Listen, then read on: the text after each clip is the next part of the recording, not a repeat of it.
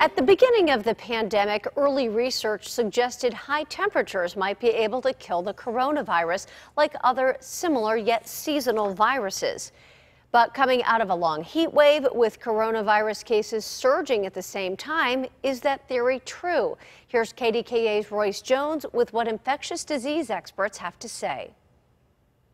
Can the heat kill the coronavirus?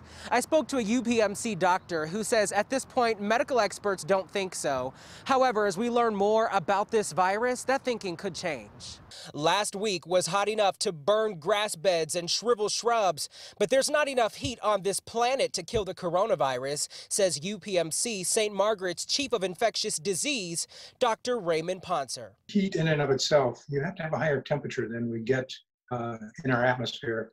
80, 90, even 100 degrees doesn't kill the virus. Instead, to put the virus on a summer slowdown, Dr. Poncer says it may take a combination of heat, UV exposure, and humidity. He says humid conditions form a protective barrier in our mucous membranes that might help.